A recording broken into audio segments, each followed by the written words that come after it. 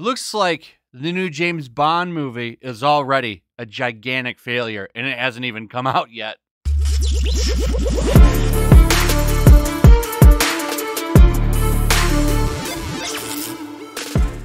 So here's a really good example of why Hollywood needs to stop sitting on movies and just release them.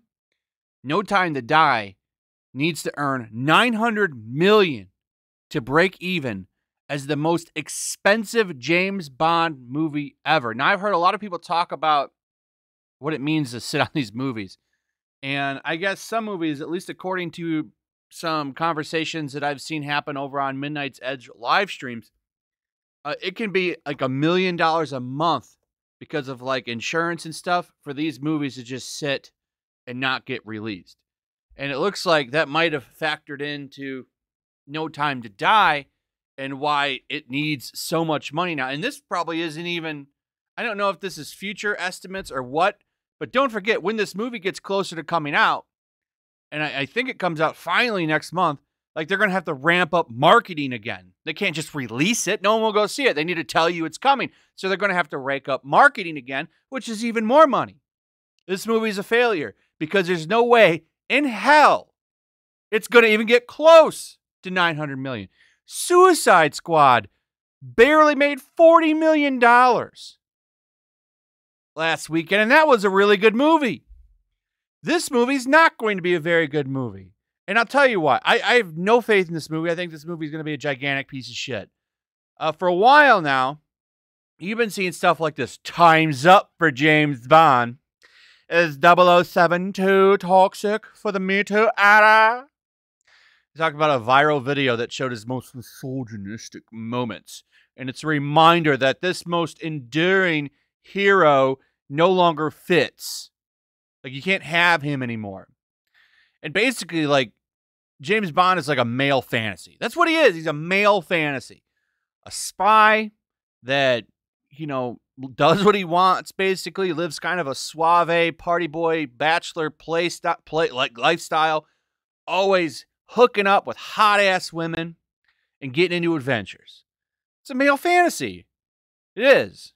You know, think of the scene of him sitting all cool and badass at a poker table with a cigarette and a big old cocktail or whatever he's drinking. It used to be martini, but I think they've changed that, right? Maybe in the new one, he'll drink Mike's Hard Lemonades or one of those fruit punch drinks. I mean, why not? He's a Bond for the modern era.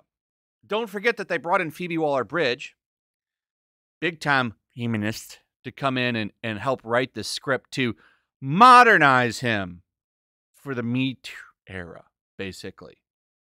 Kind of funny that I believe that was announced a little bit after this video went viral. This is back in 2018. This is 2019 right here, where she's talking about how he's absolutely relevant now, but the film has to treat women right. But you know what's funny? If they came out with a female spy thriller where she's going around and just banging tons of dudes and treating them like objects, that would be totally fine. In fact, that would be stunning and brave and groundbreaking.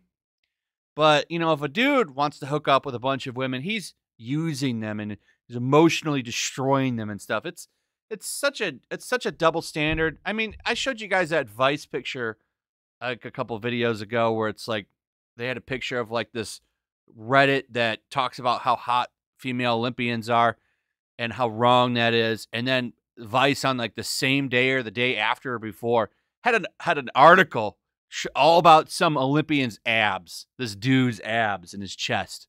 But, you know, that's okay. That's all right. So this film is going to be a train wreck. I have no confidence in it whatsoever. None. Particularly with Phoebe Waller-Bridge being brought in. She's one of the reasons why I think the new Indiana Jones movie is going to be a pile of shit.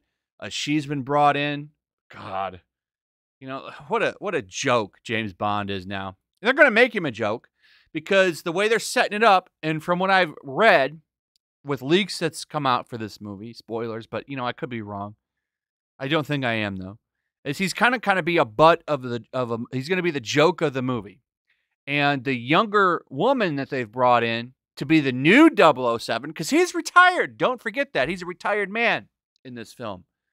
It's going to be about him being old and broken while she's just running circles around him. And I think they're going to turn him into a joke. I wouldn't be surprised if he dies in this movie. And maybe she'll take up the mantle. I'm sure the next movie with her as the star will make $1 billion.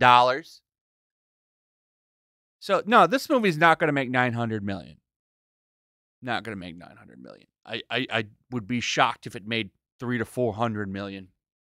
Because, I mean, the standard to look at here is Fast 9 and to an extent Godzilla vs. Kong. But the difference between Godzilla vs. Kong is Fast 9 had no streaming option. You had to go to theaters to see it. Tomorrow, Fall Guy comes out. That's going to be another example. That movie has no streaming option to see it. You have to go to theaters to see it. So I don't know if they're just going to put this on Amazon Prime and theaters. That'll hurt it even more. Because if you remember, Amazon bought MGM, so I believe they now have the rights to James Bond. So things could change, actually, with them at the helm. But we'll see. We'll see what happens. But I just don't see this movie making $900 million. Fast 9 only made about $500. Okay. Now maybe it'll make more with stream, but Fast 9 is just a dumb, fun movie. This movie is reportedly going to be a little bit woke, and I just don't see that happening. And by the way, it's likely going to get even worse because this article breaks down, like they're talking about delaying it again. Because it's supposed to come out September 30th in the United Kingdom and October 8th in the United States. And you think they're really going to release this? We're coming into fall. They're already talking about cases going up. I could see theaters getting shut down again, for sure, which means they would have to delay this. Amazon should just put it on streaming services, to be honest. But I just don't see this being a success. I think it's going to be one of the worst James Bond films ever made. And, you know, one of the core things about this character, like I said, is that it's a male fantasy. And no male fantasizes about being a loser and usurped and treated like a joke loser by a woman, which is exactly what this is going to be. You're basically taking everything that people loved about the character and flipping it on its head and making him a joke, old dinosaur, doesn't like women anymore. Like I said, you might as well just give him a Mike's Hard Lemonade and call it a day. It's going to be a shitty movie. I have no faith in it. If it is good, great. I love James Bond movies. I'm happy to be wrong here, but something tells me I won't be, and this movie is going to be one of the worst box office disasters. I mean, Suicide Squad, that movie still, I mean, at the end of the day, I think they are kind of realizing, hey, there were circumstances. There's no way out of it. $900 million, not going to happen. Anyway, that's pretty much it. Hope you guys enjoyed the video. Let me know what you think in the comments below. Also, if you would, please like, subscribe, share the video. Make sure you're still subscribed. Hit that notification bell. And I'll see you guys on the next one. Peace. Also, if you want to help support the channel, check out my Teespring store. There's a link in the description. You can find some merchandise in there that you might want to check out. Also, make sure to follow me over on Twitch. I do watch parties, play video games over there. They're always fun. Follow me over there and come hang out. Also, make sure you subscribe to YellowFlash, my other channel. There's a link to that in the description as well. I do a lot of live streams over there that I don't do on this channel. Usually smaller and a little bit more personal. So make sure you follow me over there and sign up.